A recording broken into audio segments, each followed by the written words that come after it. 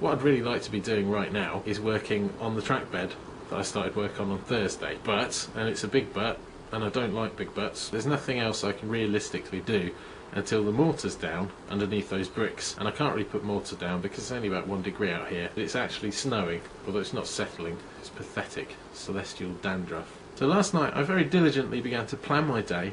I went on the B&Q website to check out their prices for treated timber and decking and that sort of thing. And I noticed the decking boards I wanted to use were down to just over £3 if you reserved for collection on the B&Q website. So I thought, well hey, I'll do that. It wouldn't let me have the stuff till Sunday, so I had to cancel that. And then before a YouTube video I was going to watch, I spotted this silly advert. You might have seen the one, there's a hand telling you about tricksy prices and dodgy prices. They don't mention sky-high prices, because B&Q, you do have a bit of a problem with that, you know.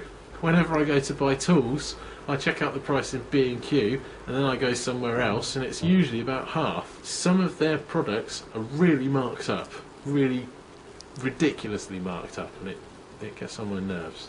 So stop going on about how wonderful your prices are, B&Q, because your prices stink.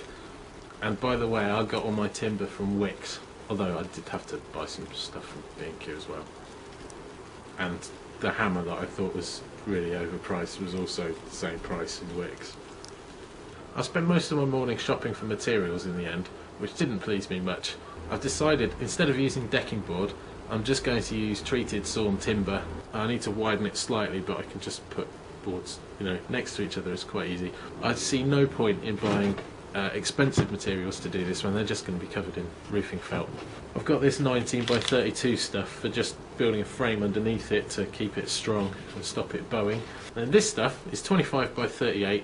I'm going to use it to make stakes to bang into the ground and support the board. I'm really aware that quite often people over-engineer this sort of stuff. Really what they're doing is quite a light duty. Of course, the only thing with holding this, it does make me feel a little bit like Gandalf. You shall not pass! This is an old scrap bit of roofing felt. You can see that it does look a little bit like railway ballast, you know, the stones that go under the track. It's very common for people when they use raised track beds in their garden to use roofing felt. The only thing is, when you get that surface up and you want to put the felt on, you have to use bitumen to seal it and stick it down. And guess what? You can't use that under 5 degrees either. I don't know if maybe I'm kidding myself, but I keep thinking the weather is going to improve. I suppose it is still February, but it just feels like it's really, really close to March now. It really, really ought to be a bit warmer and a bit brighter.